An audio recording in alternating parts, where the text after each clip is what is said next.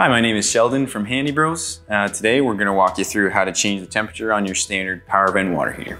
So right here we have your main control module for the water heater. You'll find that on the front lower quarter of the water tank. That's going to be where you light your pilot and basically do any controlling of the water heater.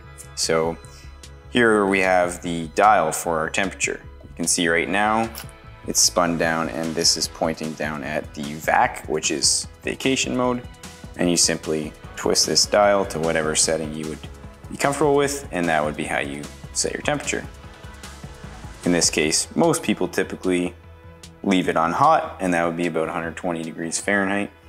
If you like it hotter, then just dial it up one bit at a time and see what's comfortable. And that's how simple it is. If you have any questions, just call the bros.